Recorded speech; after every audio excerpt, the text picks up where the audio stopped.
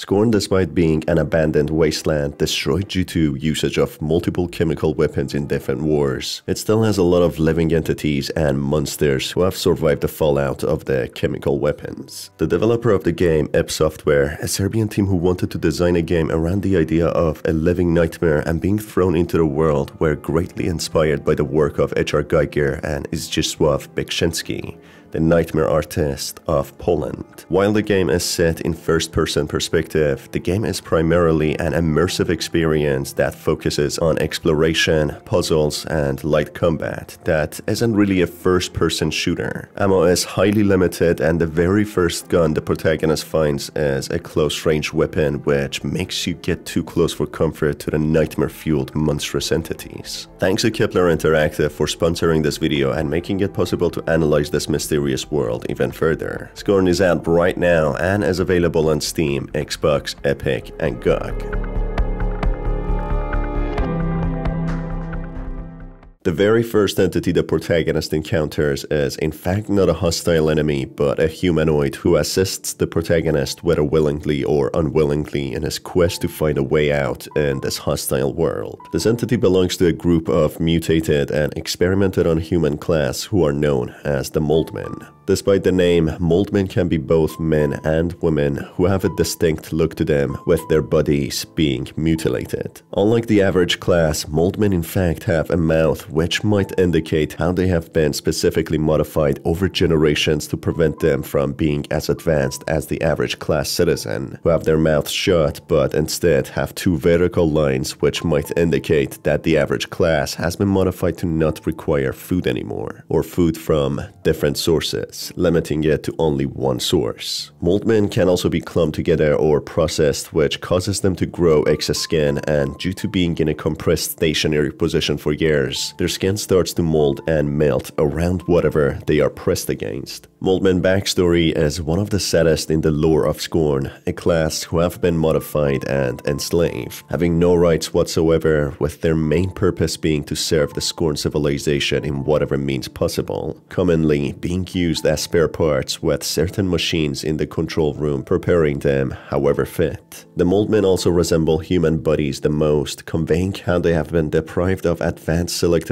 breeding and modification, keeping them weak and vulnerable to external harm. They are again unlike the average citizen, who have prolonged collarbones and reinforced bone structures, protecting them against external harm and making them much more resilient. There are signs of incision on the Moldmen, which also depicts not only their body parts are recycled and used as spares, but also their internal organs are harvested. A disease that is prevalent on these humanoids is something called kwashiorkor, which can develop due to malnutrition. This wouldn't be surprising, as the Moldmen are treated as spare parts, not even given the dignity to have their own names, pre-processed and compressed in a dried nugget left on a wall for future requirements. It's impossible to think how they are fed, but clearly they are not fed very well or for long periods, possibly modified and bred to withstand and survive long periods without food, but not modified well enough to keep their bodies well maintained. The original bodies as seen in the game and the book don't go far from typical human body and anatomy in the real world, but the result of being kept away for what seems to be weeks, months, or even years. One of the surviving Moldmen has seen how his skin has melted, getting stuck to the dried nugget surrounding him. This isn't far from reality, as if a human or any other organic being stays stationary in one place without moving, their skin starts melting and binding to the material pressed against them. The skin growth is clearly seen on the Moldman in the game, who struggled walking, stumbling down repeatedly.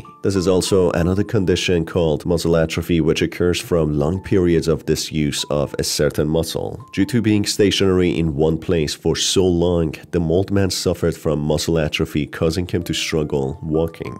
There was a case in real life where a woman sat on a toilet seat for over 2 years, which caused her skin to grow around the toilet seat, getting her stuck, which required surgery to remove her. That's also the same scenario with the mold man, who required a circular saw to get out of the dried nugget he was compressed in for so long. Mold men are seemingly the most innocent and vulnerable class in Scorn civilization, who were bred and modified to be used in a world which runs on biomechanical technology. Just like battery farms, mold men are crammed in tight places to save space, even at times molded into each other with complete disregard to their health and welfare. The very first threat the protagonist faces in this hostile world are the flying drones which fertilize the parasite room. It's difficult to identify them as an entity, but despite the biomechanical nature of them, they contain something organic inside. These drones spray the parasite room in order to grow more fleshy beings, of which one could be synthesized humanoids or shells. The spray seems to be hot for some reason, which could potentially burn the protagonist if he ever gets too close to them. These threats, however, are not too intimidating, as they keep their possessions and can be easily destroyed using the pressurized weapon. Their purpose, as the name suggests, seems to be fertilizing the room, and they get activated by equipment already in place in that room.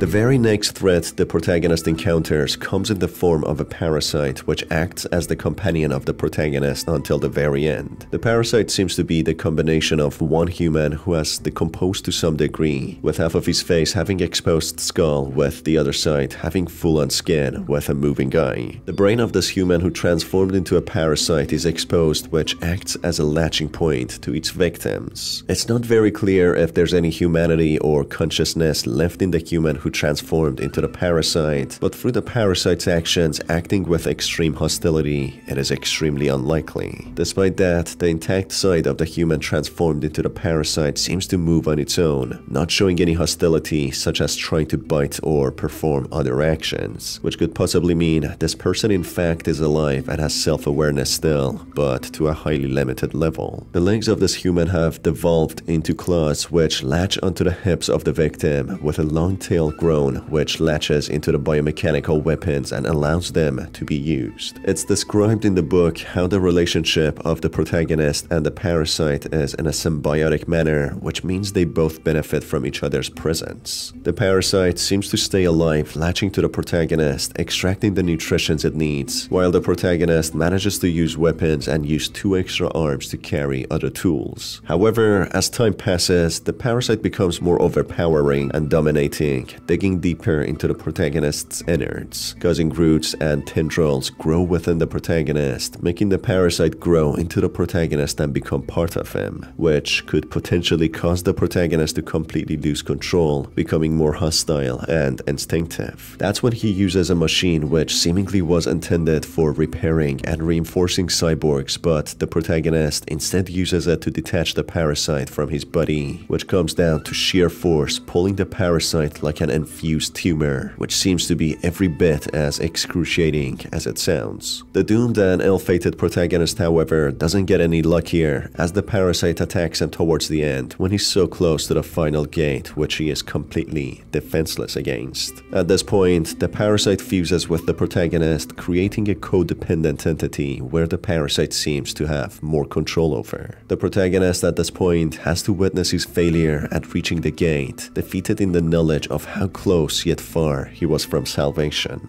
The parasite also seems to be the very first protagonist, as when he latches to the last protagonist, it provides him with an already acquired weapon, and also the parasite has already a hand key.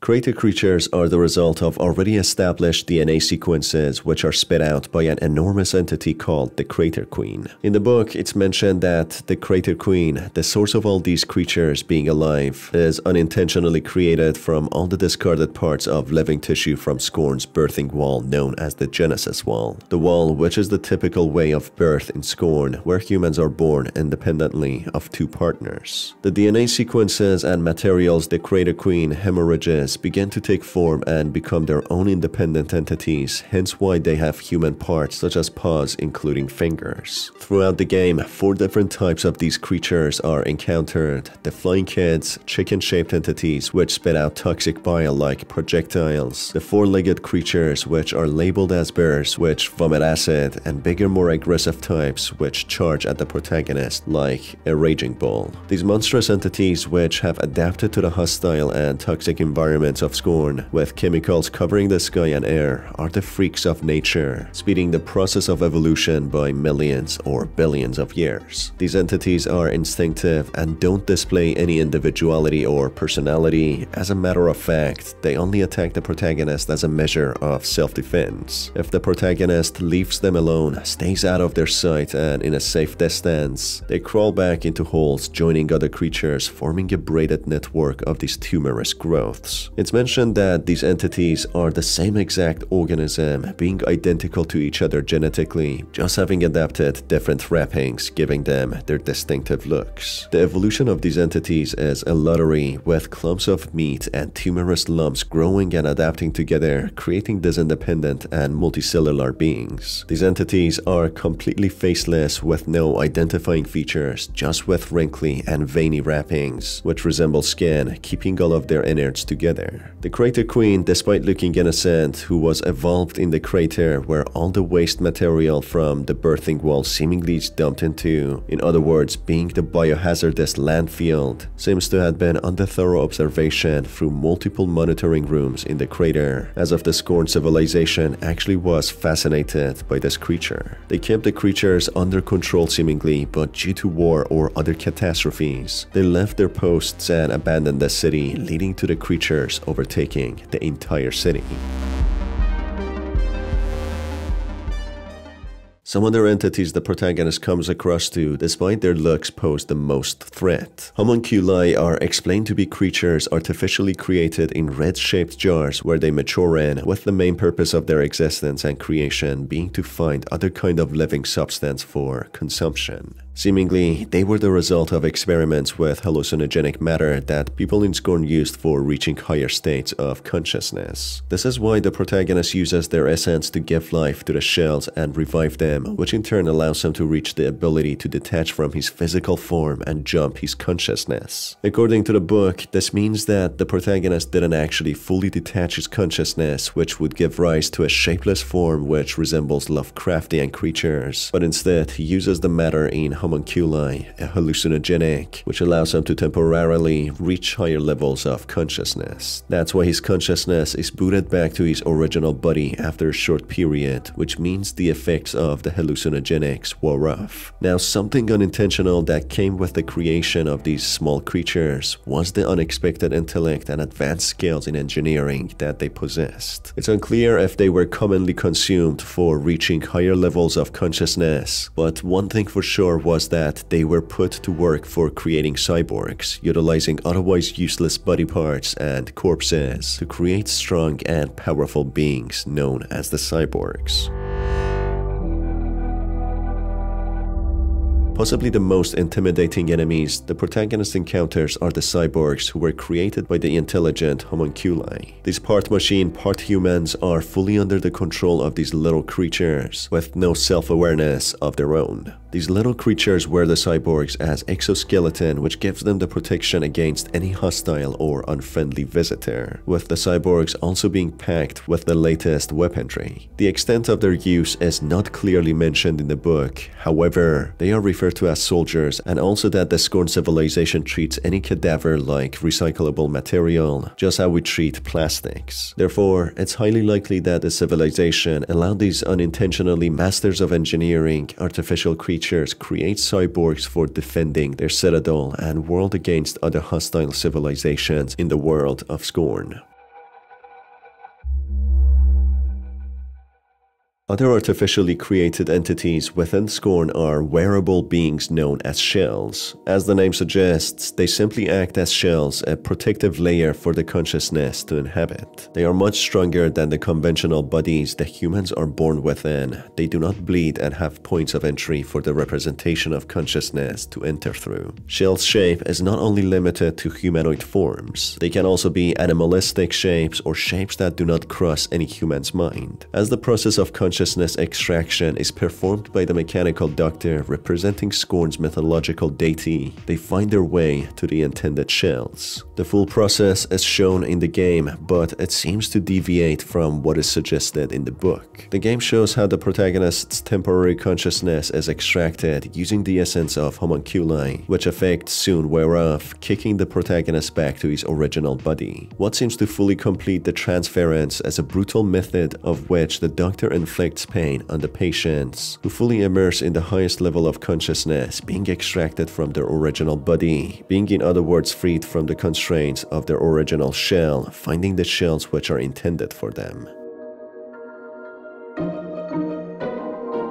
Finally, we have the mechanical machine, which many have referred to as the Doctor. This machine is in the shape of Scorn's sacred deity in their religious beliefs, which performs this painful ritual thought to be sacred and pure. The bodies of which the consciousness is extracted from become completely devastated, and that is apart from the damage this machine inflicts on the pilgrims, as the consciousness itself seems to exit from the head. This machine is in the shape of their sacred deity, as this ritual is thought to be religious, hence why the machine sends the higher blessings for the pilgrims leaving their body and achieving the full potential of ascended consciousness. I have fully explained the religious beliefs of Scorn and what the Doctor symbolizes, which you can watch by hitting the card above, and that's why I won't get much more into it, not to make this part repetitive. You can give Scorn a try yourself and explore its puzzling world, and let me know what your thoughts are about its symbolisms and little details which I could have easily missed. Scorn is out right now and available on Steam, Xbox, Epic, and GOG. And that's it for this video, folks. If you enjoyed it, you can stay tuned for more by hitting on the subscribe button and the notification bell.